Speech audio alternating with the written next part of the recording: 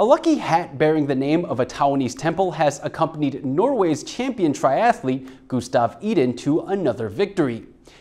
Iden was first across the line at Monday's Canadian Open in Edmonton, Alberta, wearing his favorite cap. The hat has on it the name of Sunzi Temple in central Taiwan's Zhanghua County. The athlete found the hat discarded on a street in Tokyo some years ago, and it has become his lucky charm. Monday's win is now his 7th title while wearing the cap, including 2 triathlon world titles.